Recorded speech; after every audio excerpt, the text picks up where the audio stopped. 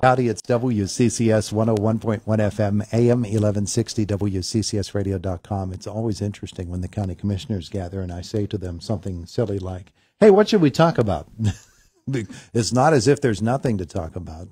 Everybody wants to hear about broadband. Byron covered that actually with the Chamber of Commerce and did a nice job with that presentation. Our conversation with our Indiana County Commissioners today brought to you by Marcus & Mack, voted best personal injury law firm in the Best of Indiana County contest. Marcus & Mack, a law firm representing injured people. Our commissioners, Robin Gorman, Shireen Hess, Mike Keith, all with us in the studio this morning. Morning, everybody. Good morning. It's good to have you all with us. Shireen, we haven't started with you for a while, so let's start with you today.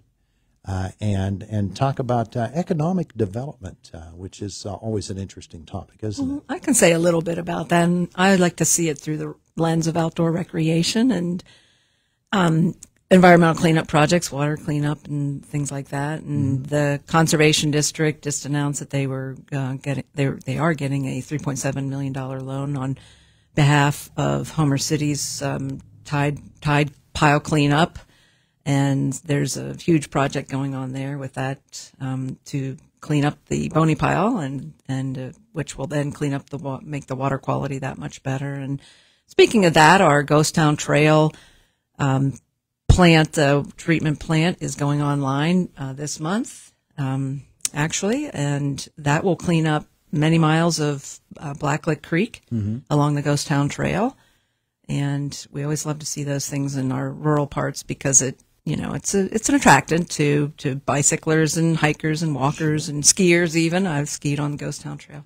So there's a lot of great things coming, and I'm sure there are other economic development projects that my colleagues can talk about. But those are the ones I like to talk about. Yeah, well, excellent start to the morning today. Economic development, always very, very important, and our other commissioners in the studio with us today. And either of you can weigh in on that topic as well if you'd like.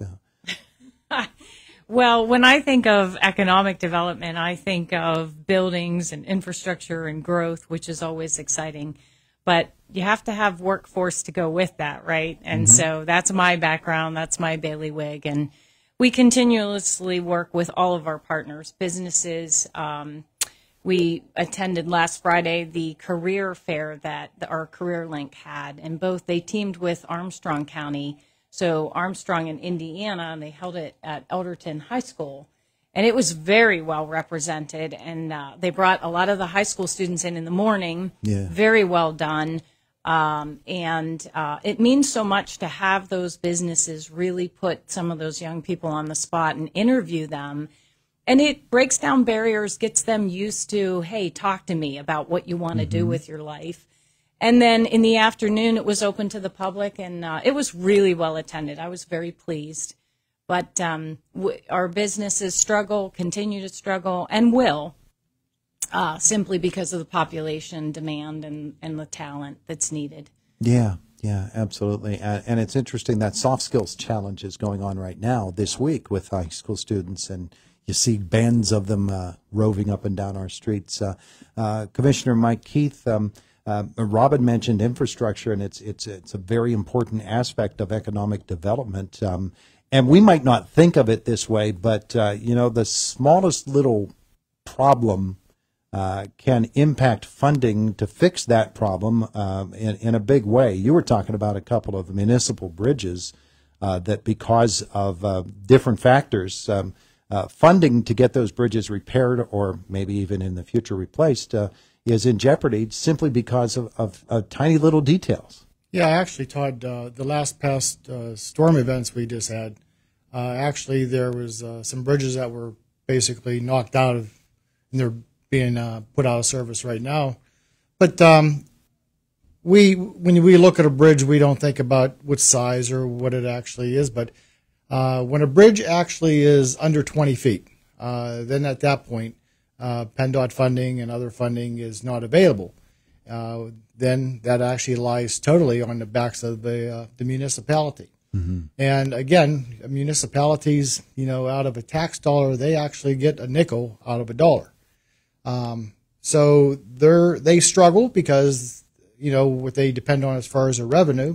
They just don't receive as much. And then after that, with the daily, road construction that they have to do during the summer, plowing the snow during the winter, doesn't leave a lot left to actually do new projects. So unfortunately, a lot of those bridges either get shut down temporary until they find the money, or they permanently get shut down, and which makes an inconvenience not only the residents, but then after that, you put a strain on emergency services getting that to the needed person whenever they do need it in distress. Yeah, it's the old for want of a nail, the shoe was lost type of thing. And that's, it's interesting because we don't realize it. When a bridge goes down, a truck can't go across that bridge. An ambulance, we hear sirens right now, a fire truck can't go across that bridge. And all of a sudden, you're rerouting things, you're delaying things, and it becomes a really big problem for one small detail. And it's really interesting to me that it works that way. We understand why there are restrictions in place and why things have to be the way that they are, but the workarounds aren't always the simplest thing in the world. We've got an election coming up, too. The primary election is ready to roll here next week. Is it next week? It is. It's next Tuesday. My goodness. My goodness. Are we ready to go? We are. I'd say we're ready. Yeah. Yeah, I mean, the mail ballots have gone out, and we all have seen all the equipment being lined up and ready to be deployed, so to speak. And we have a terrific elections team who's just make it go like that. So we hope everyone will get out and vote. I heard there's about 48,000 registered voters. I'm sure not all of those folks will vote in the primary, but we certainly encourage them to.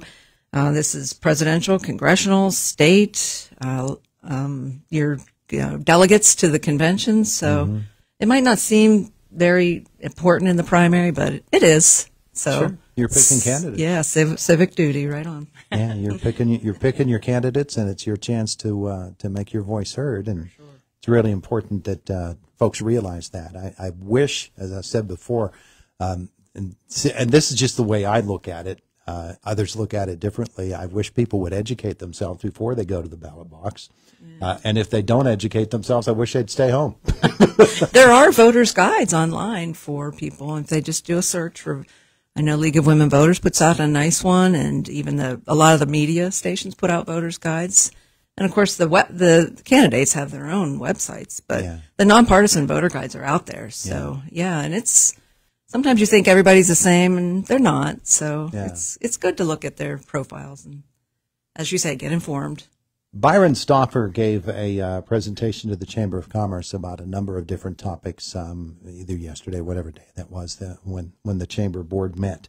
One of the things he was talking about is getting broadband rolling again, and the agreements that the county has in order to make that happen. There have been supply chain issues in order to get but internet rolling and broadband.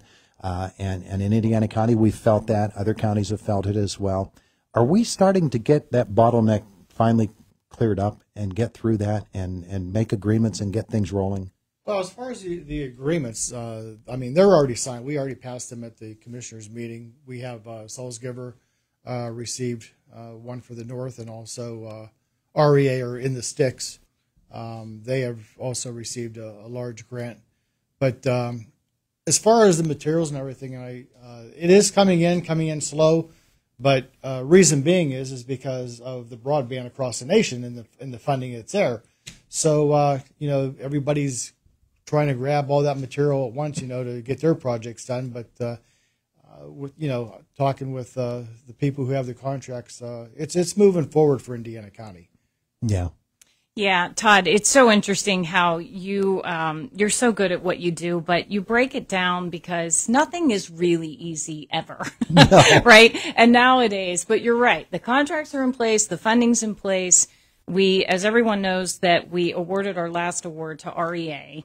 REA's internet service provider is called In the Sticks. They have the electricity, realm, if you will, so infrastructure poles, that kind of thing.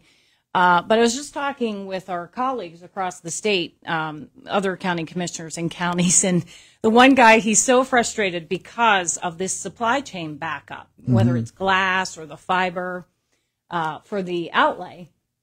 And he said, I just went with Starlink, and that's going to be the future anyway, and we're probably wasting a lot of money. And we're all going, no, don't say that.